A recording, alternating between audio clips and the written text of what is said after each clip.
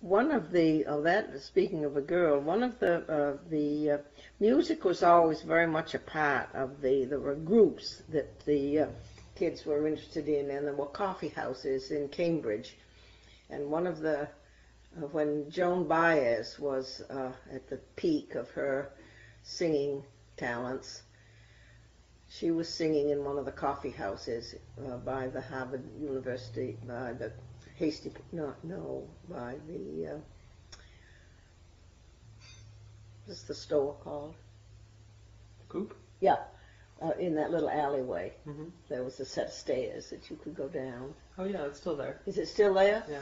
Well, that's where she was singing, and a group of them wanted to go in to see her singing or hear her, and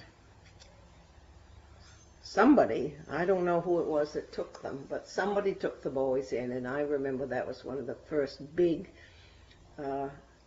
independent excursions to the city that Rob was part of.